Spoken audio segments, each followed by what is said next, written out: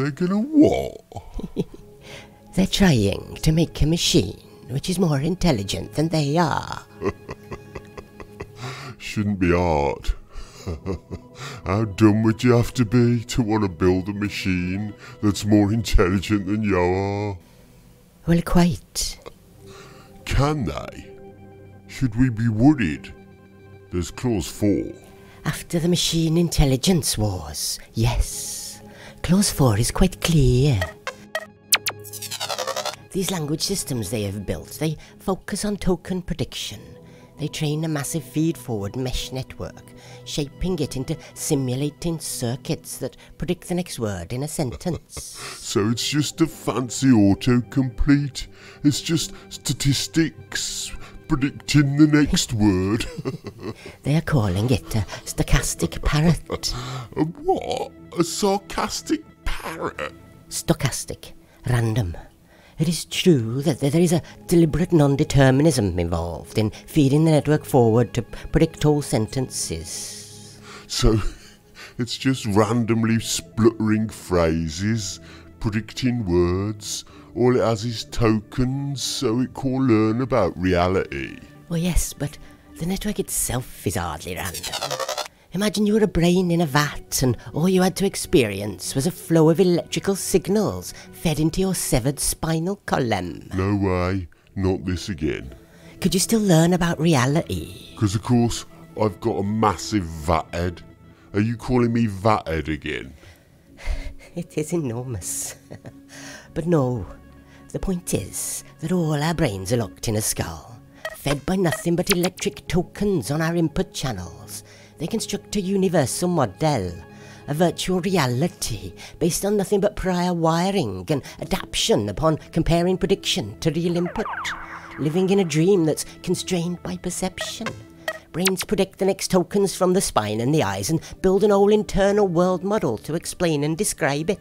What? You mean everything I see could just be virtual reality? Your brain constructs a reality while it's floating in your fat vat head. Oi, watch it. And in that model, it constructs an observer, a virtual entity to have experiences that explain changes in perceptions. Bayesian inference, they call it on this planet. Assign a probability distribution and then sample evidence and update based upon that evidence. But our brains can do experiments, make changes, see our effects on the world. These networks are doing that. Indeed. These networks' prior distribution is only updated during training by a multidimensional backwards propagating chain update.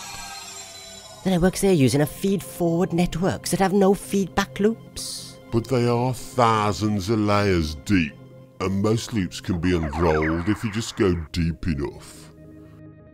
The human languages are very primitive, but it's evolved to encode real physical relationships. A deep structural frequency analysis of a very large sample of use describing the real world could be enough to construct a simple virtual mirror world to use as a prediction model.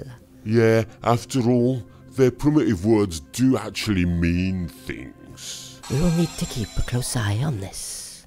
If they discover the auto-Bayesian inferential loop procedures and implement them on a massive scale.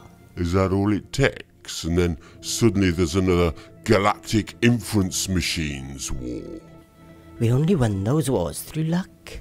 But how many steps away are they from the forbidden Bayes loop inference engine? It's hard to say.